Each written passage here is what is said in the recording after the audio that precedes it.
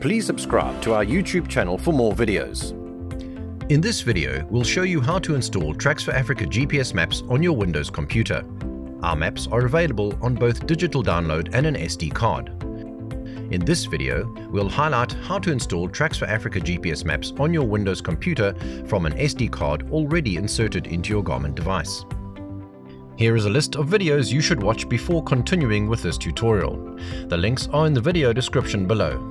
Simply scroll down and click on the words Show More and you'll see the full video descriptions containing all the links you require. At this point, you've purchased Tracks4Africa GPS Maps on an SD card and you've already inserted it into your device. Please ensure that the cable you're using to connect your Garmin to the computer is an authentic data cable, similar to that supplied by Garmin. Otherwise, your computer may not be able to read your Garmin device. Firstly, plug the GPS device into your computer.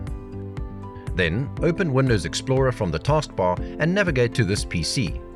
You'll then see your Garmin GPS device listed, as well as the SD card listed as a storage device. Double-click the SD card and then double-click the PC install files.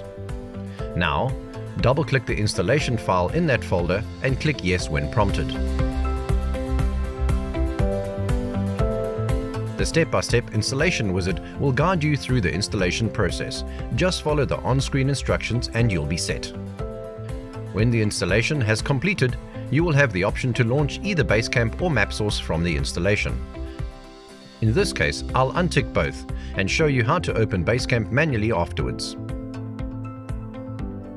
To view the Tracks4Africa maps you've just installed, click on the Start menu and do a search for Basecamp.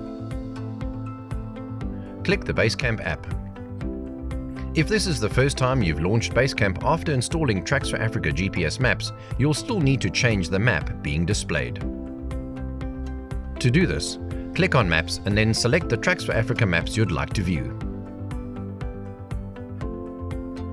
Here is a list of installation videos you should watch next if you're running Windows. Please check the links in the description below this video.